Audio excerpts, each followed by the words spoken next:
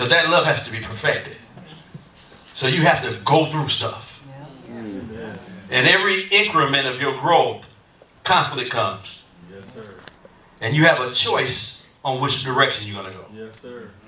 There's nobody in this building tonight that was forced to respond or react to God in a situation. You can tell because you can see it. It's a fork in the middle of the road. You have a choice. It's like a big old, am I right? Yes, sir. Neon light say, are you going to pick God or are you going to do what you always done? You can see it, it blinks. And you can feel it because your body started going through withdrawals. Am I right? You can feel it in your body. You can feel it in your emotions because that's when everything comes up. I'm telling you from personal experience. I know. Because the first thing going to show up is self-justification. Whenever there's conflict, that's the first thing that shows up. Self-preservation, self-justification, self is on the throne. Why they did it to me, why they did it that way. And those are things that are antichrist in nature. They want to make sure a church never gets its footing, can never establish the kingdom of God, and that we will serve without rhythm, without unification. And you get what I'm saying? And I don't know about you, but I want to, like, who was that, Janet Jackson? I want a rhythm nation. Come on now, I want a rhythm nation. I want us to be in rhythm. I mean, because the army's in rhythm. You ever seen the army? To the left, to the right, to the left, right, left. Come on. I know this sounds like stripes, but am I right? That's what I was trying. To the left, to the left, to the left. You know what I'm saying? But that's why I believe we should be so susceptible to the impressions of the Holy Spirit that our activity in the Spirit are so sound, without any silhouettes, without any shadows. Such a oneness. We have to hide in it, y'all. The enemy gonna pick us off. Trust me, that's how he gets us. See, because when alt comes, when rejection comes, whenever some of the negative things come, it takes you away from the whole. And then all of a sudden, oh, that's who it is. I've been looking for him.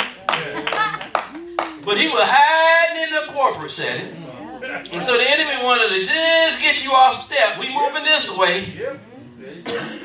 And then you try to figure out what happened. You got out of rhythm. When we're talking about mending and being perfectly joined together, we're talking about it's a rhythm in your heart. And the rhythm that we have to have is love. So you have to go and you have to go to 1 Corinthians 13 and you have to let the Spirit of God saturate your soul.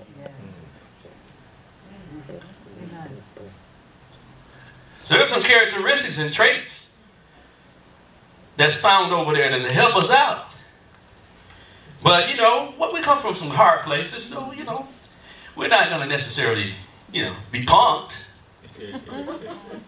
Am I right? Come on now. Y'all know we come from some, I almost said we come from some punks. But we come from, yeah, some of us do. We come from the places where we have to have a certain image. And that self-image won't allow us to have an identity as a whole people, as community. And you can hear it because this is the first thing that shows up in your head. That's the first voice that shows up. Anybody ever been there? I've been in a few. The first thing when it show up ain't the answer. Trust me. The solution is once I get done emotionally, then God say something. But that's after I had a hissy fit. You know what I'm saying? But we got to know there's a place that the Father want to bring us to, that we'll be able to rejoice with one another, and the enemy can't disrupt our rhythm. He can't destroy the covenant of peace that God has given us through the venue called relationship. It's a covenant of peace within the body. We've been joined together as a body. And God has endowed us and empowered us with His divine nature so that we can reflect the Godhead. Amen. So we can become one calling. So we can be one body, as 4 says. One body, one spirit, one hope, one Lord, one faith, one baptism, one God and Father of all, who is above all, through all, and in you all. Yes. So when I attack you, I attack him. I'm no better than Saul on the road to Damascus.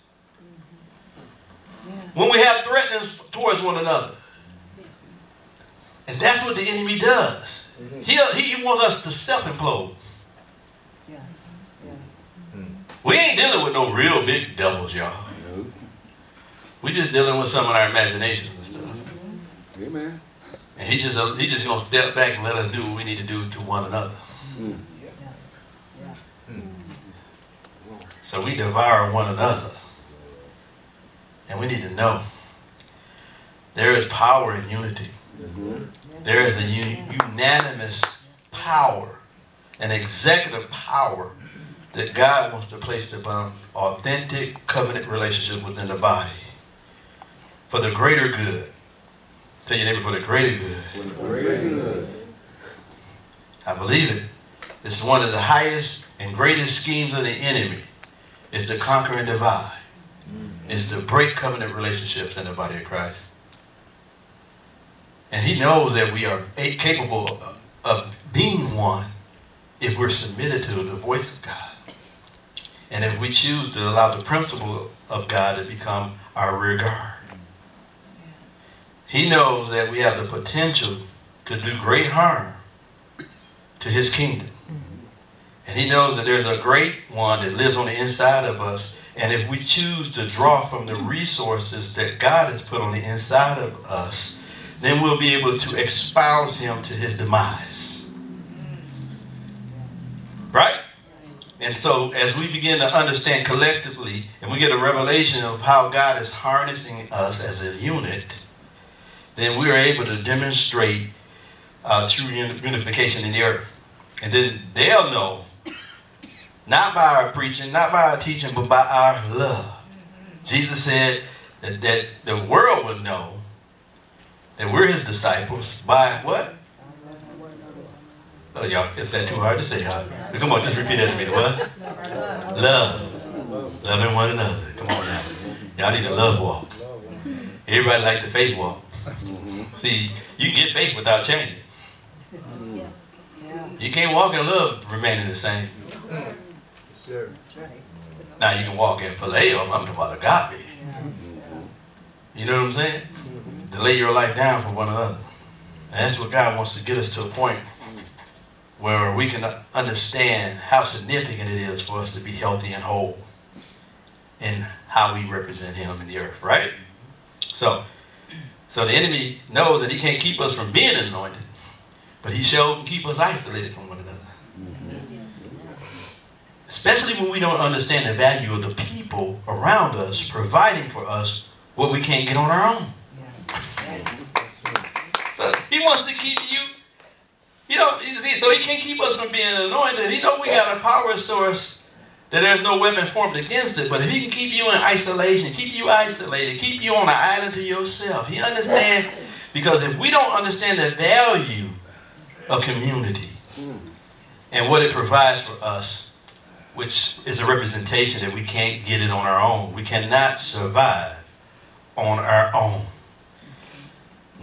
And most of the time, it's this mindset called isolation that has contributed greatly to spiritual impotence. Trust me, the way he just wears you out, trust me, I know, I've been doing this thing too long. He wants to disconnect your communication. You see, let me tell you something. The enemy fights just like they fight in the natural. Amen? Y'all know that, right? In the natural, what the enemy likes to do, let's just use a parallel. A lot of the forces that we see, I don't care if it's Russia, China, I don't care if it's medieval times, I don't care if it was at, what's that one in Texas? Alamo, there you go. I don't care. And that's a great picture of how the enemy can get you. So they want to do three things. The enemy always wants to do three things to you. First thing he want to do is break off your communication. Second thing he wants to do is hinder your mobility. No movement. Stay stagnant.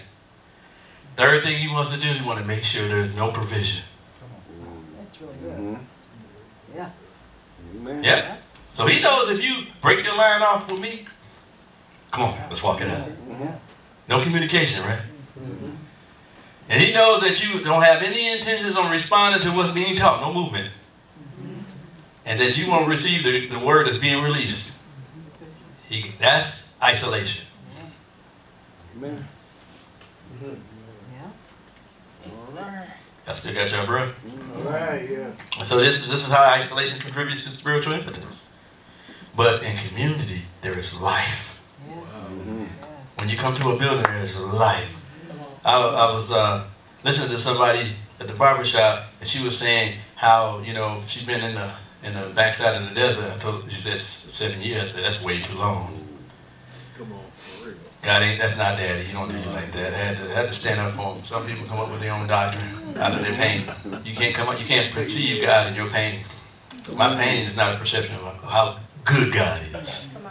My pain may just be self-inflicted, may just be pain. Could be processed. I don't know, but it ain't him giving it to you. Right. Come on. And she said she found a church home in the city, and she said, you know, I said, oh, okay, great. She told me who it was. I said, okay, praise God. And she was telling me how that she's able to listen to it on Facebook Live, but it ain't the same. She said, just something about being in the building. I said, could I put that on tape? So I can play it back in my church. You know, some of us in 20 miles radius, they can't get it. I said, but anyhow, if I can just catch it on the group, I'm good. She said, no, it's just something therapeutic when you're on site among the people, even though you don't have to greet nobody. It's just something there when you're among the group. I said, that's community life. That's the fulfillment of the first thing that the Father said to Adam. It's not good that man be alone. I know we look at it on a marriage as a marriage ceremony or whatever, but it's a parallel truth. It's not good that none of us be alone. Amen.